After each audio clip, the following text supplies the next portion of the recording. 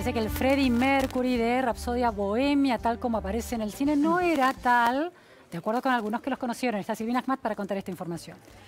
El conocido como el quinto Queen habló después de mucho tiempo en una extensa entrevista con la revista Rolling Stone y ahí reveló algunos detalles que nos permiten saber que tal como está retratada la historia de la banda en la película, bueno, no es tan fiel a la realidad. Si bien es cierto, él destaca que se trata de una ficción y que se intentó darle un tono también épico y contar una historia fuerte para el cine y para Hollywood.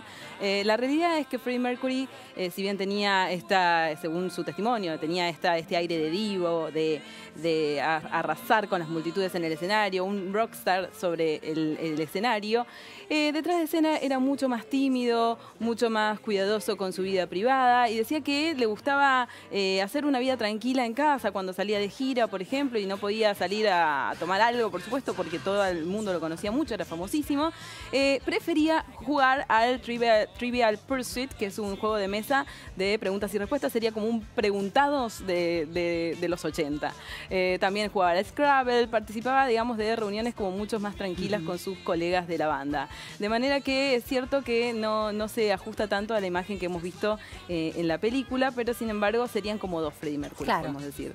Esto es lo que nos ha revelado esta entrevista muy interesante con Spike Edney, el tecladista histórico de Queen. Muchísimas gracias, Silvina Ahmad. Vamos a Juan Pablo Zanotó y la vuelta a casa.